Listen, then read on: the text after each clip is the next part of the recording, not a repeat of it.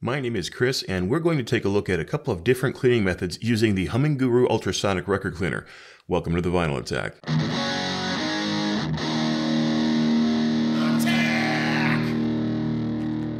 After the review video on the HumminGuru just a couple of weeks back, many of you commented that you'd like to see the methods of cleaning on a record machine that I'd suggested might be most successful. While it stands to reason that showing these cleaning methods is ideal, putting them in a review video would just end up making it longer and more bloated than necessary. So, I've devised a 3-stage test that I think shows the effectiveness of my suggested technique, as well as what you might get if that method isn't available to you at the moment, as it does require a surfactant of some kind to break the surface tension on the record. I started off much like I did during the original testing of the HumminGuru by using a vacuum carpet cleaner measured out to 1/8 of a teaspoon for consistency. This was pressed fairly firmly into the record and then blowing off the excess. It then occurred to me that this might not be the best idea. Yes, the granular structure was high contrast for greater visibility and fairly consistent in its shape, which is great for testing, but it also seemed to be water soluble. This was a cleaner after all, even if it wasn't meant to be wet by design. So I ditched that idea after one test and decided that using the real-world dust and debris from my vacuum cleaner would once again prove to be the most economic and optimal.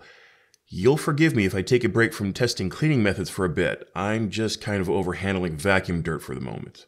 Scooping up the first batch of dirt and sprinkling it on as evenly as I could around the record, I righted my USB microscope for close-up shots and a camera for an overall view of the record before and after each cleaning, and started the lengthy process of testing this machine once again.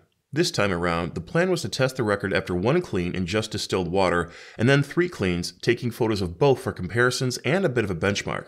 After that, I would use a soft, synthetic-haired makeup brush to assist the machine by giving the record a bit of a pre-scrub. A single cleaning cycle and 3 cleaning cycle would follow, once again in distilled water only.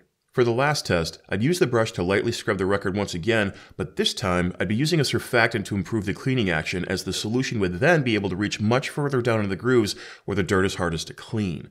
The surfactant I've chosen was Turgiclean mixed with 17 drops to a gallon of distilled water.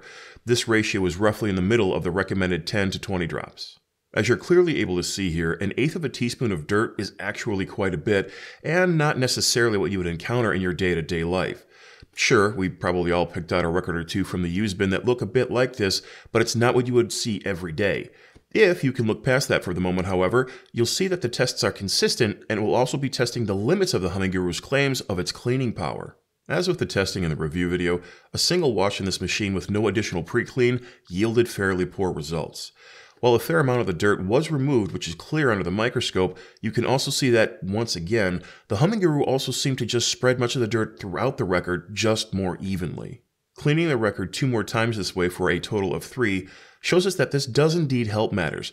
There's less overall dirt on the record, but looking at the whole view as well as the microscopic view, I'd say that this doesn't live up to anyone's standard of what a clean record should be. After this test, I dumped the water, gave the basin a good wash to make sure there weren't any leftover contaminants, and filled it up again with more distilled water.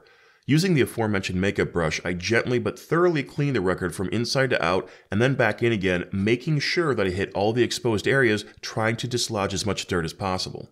You could certainly pre-clean your records much more than I did here, but I wanted to keep it reasonable, as the entire point of buying an ultrasonic record cleaning machine was to help speed up and streamline the cleaning process. From the overview of the record after just 1 clean in the machine, you can immediately see an improvement by adding the pre-clean brushing to the regimen.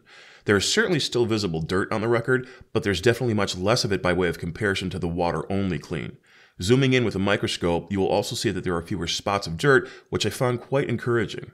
Giving the record another 2 washes, but no additional pre-clean, again, I'm trying to let the machine do the vast majority of the work here, the results continue to improve. Considering how dirty this record was at the beginning of the test, adding a simple brush of water to it and a few cleans in the ultrasonic definitely seemed the best way to go. Or was it? As you're all probably aware by now, adding a surfactant to your record cleaning process has become a mainstay for most people who are serious about cleaning their records. Taking another photo before to chart the results for the next test, I once again rinsed and washed the basin, but this time I filled it with a Turgiclean and distilled water mix. For the record, see what I did there? I'm a dad, I have dad jokes. This mix is what I use to clean my personal record collection in my degritter. I usually do 1 to 3 cleans depending on how dirty the record is, and then run a cycle with distilled water alone to rinse the record and Turgitol off. I think this last part is essential, and all the Turgitol suppliers I know, including TurgiClean, recommend a rinse as well, so please keep that in mind. I picked up my other brush that I keep just for Turgitol use, and gave the record its last pre-clean scrub as close to possible as the one I did prior for consistency. As you can see in these pre-cleaned photos, the record has a good amount of crap on there, so even with the surfactant, it wasn't going to be an easy task. As before, the improvement in the cleaning was immediately apparent. While I thought the pre-clean and distilled water only did a fair job considering the amount of dirt on the record, the surfactant-infused clean went one step further. There was less dirt overall on the surface of the record as seen in the overhead photo, and zooming way in, you'll also see much less dirt in the grooves. As a matter of fact, in some areas I needed to pay particular attention to the photo to make sure that I was looking at residual dirt and not just the surface damage of this well-used record. In the future, I'll probably need to sacrifice a brand new record for testing to avoid this type of confusion. Maybe a Katy Perry record or something that no one will miss. Now, I can practically hear you yelling at me to show the final results of the record being cleaned 3 times with the Turgitol, so I won't keep you hanging. At the risk of repeating myself, the results are indeed an improvement, but not as big as an improvement as I thought it might be. While there is less dirt visually overall and microscopically, I would have thought the results would have been better considering how well the single clean went with the surfactant. That's not to say that this isn't an improvement. It is, but this very well could be a case of diminishing returns concerning your time. Giving a dirty record a pre-clean scrub with a soft brush, which I'll link below for those of you who might be interested in using the same one I'm using, and a single clean in the surfactant bath might just be all you need. When you factor in that a second clean in only distilled water will rinse off the additional Turgitol, it will also take dirt away as well. Outside of still feeling like the HumminGuru is just a bit underpowered, the only real drawback I found here is how much water I needed to use. The provided basin isn't very big, nor is the size of the wash tank, so the dirtier the record, the faster you'll need to rinse and refill the basin. Personally, if I were going this route, I'd purchase an additional water basin and mark one for Turgitol and one for water. Not only would this speed up your cleaning process by having the 2 basins at the ready, but it would also reduce the amount of wasted water and Turgitol. Sure, they're not terribly expensive, but this does add up. The last thing to consider is making sure you don't run the machine too many times in a row without a break. If you look back at my review video, the temperature started to rise above what some may consider a safe level after only 5 washes right in a row. Getting the water too hot can certainly ruin your party.